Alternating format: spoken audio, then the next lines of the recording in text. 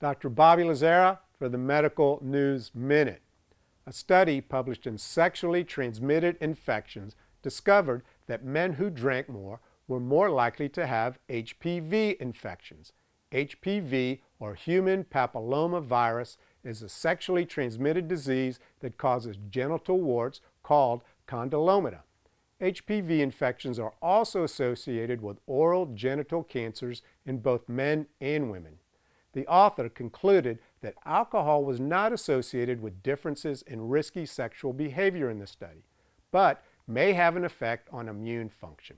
The take-home message: not driving is not the only thing you should do after drinking. Dr. Bobby Lazzara for the Medical News Minute.